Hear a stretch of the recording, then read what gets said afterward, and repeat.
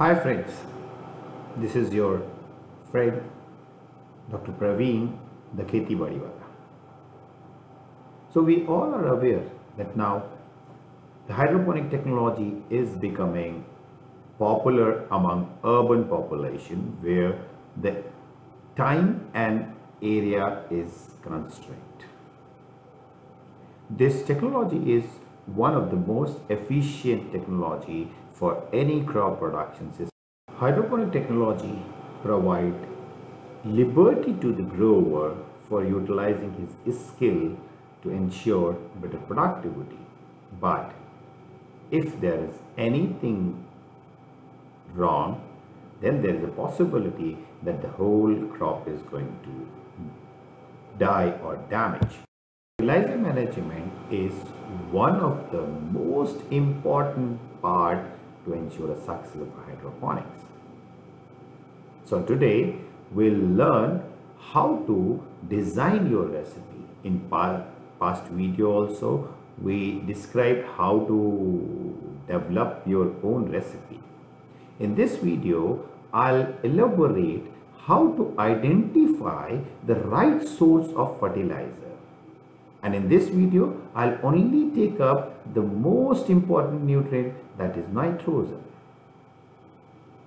If we see in our traditional farming, generally the major source of nitrogen is the urea, and that is the cheapest source of a nitrogen. So considering that, most of the grower, the new growers specifically, when they enter in a hydroponics, they wonder, why can't I use the urea or urea based fertilizers? So let me elaborate why we cannot use urea or a urea based fertilizers in hydroponics.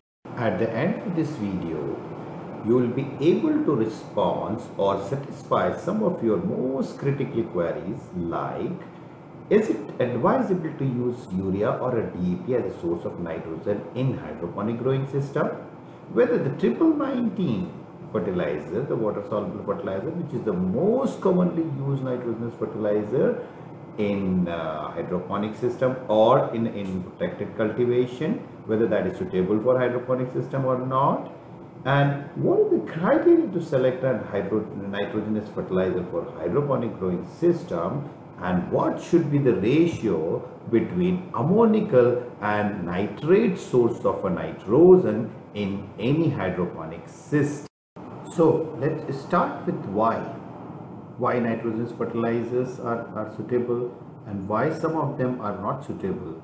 So let's try to understand through different scientific ways of understanding the availability of a nitrogenous fertilizer.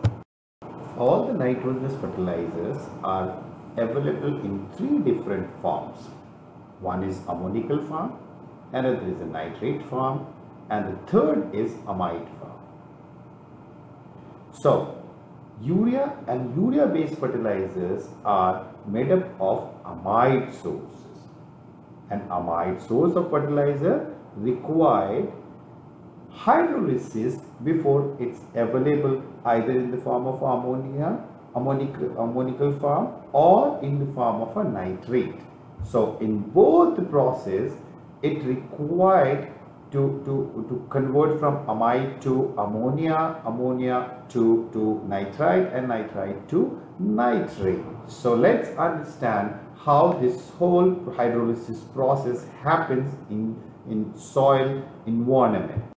The first stage of amide hydrolysis, amide fertilizer hydrolysis, is the conversion of amide to ammonia, which is relatively unstable compound. And this conversion, amide to ammonia, is only possible if there is a urease enzyme present in the media. So this is only possible if there is microorganism available in the media who converts and release this urease enzyme, which facilitate conversion of amide to ammonia. So in hydroponic, any microbes or any kind of a microbes are not promoted, and we try to minimize the infection of any kind of a microbes, whether it is a beneficial or not harmful. So the process, if we apply the amide source of a nitrogen, so only limited quantity of amide fertilizer will convert into ammonia. The NH3 is relatively unstable compound, and it reacts with hydrogen and it forms ammonium, which is a relatively stable compound, and some of the plant root, they are capable of absorbing ammonical form of a nitrogen, but in case of a hydroponics, this possibility is relatively limited, and we need to ensure nitrate source of a nitrogen for a better response of a nitrogen in hydroponics. The next step of either ammonical form of or amide form of a fertilizer hydrolysis is conversion of ammonia to nitrite, which required a specific microorganism to complete this process of conversion from ammonia to nitrite. So that bacteria is Nitrosomonas bacteria, which ensure this process of conversion from ammonia to nitrite, which is really a toxic substance for the plants, and it is relatively unstable, and it goes to the next step of converting nitrite to nitrate, where we again required a bacteria, a microorganism which is known as a nitrobacter, which helps in converting nitrite to nitrate, which is the available form of nitrogenous fertilizer. So the hydrolysis reaction of amide or ammonical form of a fertilizer or a nitrogenous fertilizer is clearly indicating that it is not possible if those specific microorganisms are not present in any growing media. These fertilizers are really good in soil because the required microbes populations are really high in soil, and these microbes quickly convert the amide or ammonical fertilizers into nitrate. So the question, whether it is possible in hydroponic system? Yes, it is possible if you allow some of these microorganisms present in your growing media, which is not really advisable. So we need to find out some better source of a nitrogen. The hydrolysis process of ammonical and amide fertilizers are clearly indicating that the best source of a nitrogen in hydroponics is the nitrate form of fertilizers. So if we see, the most common fertilizer is calcium nitrate, where 15.5% is the total nitrogen. Out of that, 14.5% is a nitrate nitrogen. Apart from nitrate, it is also supplying the calcium. Among the compound fertilizers like 1919, the 18-18-18 fertilizer have the total content of 18% nitrogen. Out of that, 9.8% is nitrate source of fertilizer.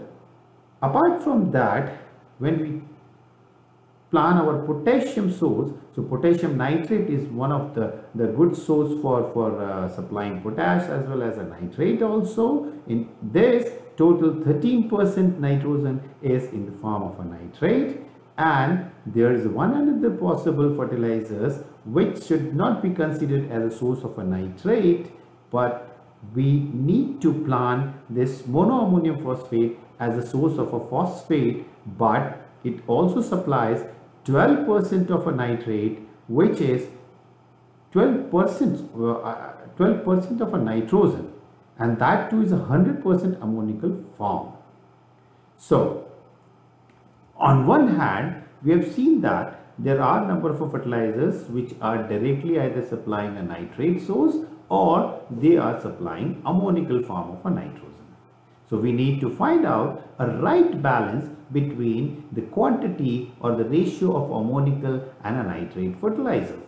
As per the thumb rule, it says that 90% should be of a nitrate source of fertilizer, and around 10 to 15% should be of a ammonical source of fertilizers. That gives you good result in terms of identifying the best source of a nitrogen and managing the right balance and right proportion for your hydroponic crops.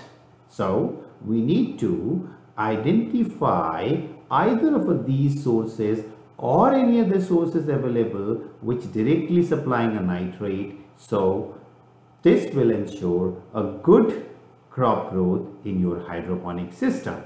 So you need to decide, you need to include either of these fertilizer for your fertilizer recipe. So friends, hope you understand how to identify your best source of a nitrogenous fertilizer in your hydroponic crops, and you need to maintain your ratio of ammonical and nitrate source of a nitrogen.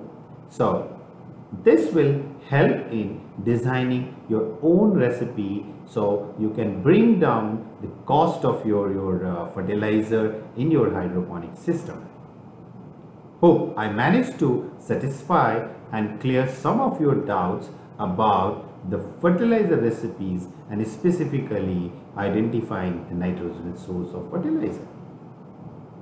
So I love to have questions, have queries, and I would happy to satisfy whatever the queries you have regarding the nitrogen fertilizer in hydroponics. So shoot your queries, and I would request to subscribe my channel because I'm going to create a series where I'm going to describe how to identify the right source and right combination of different fertilizers in hydroponic crop production system.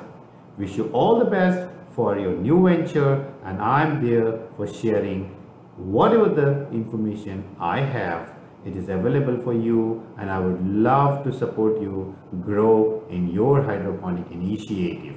Thank you. See you in the next video.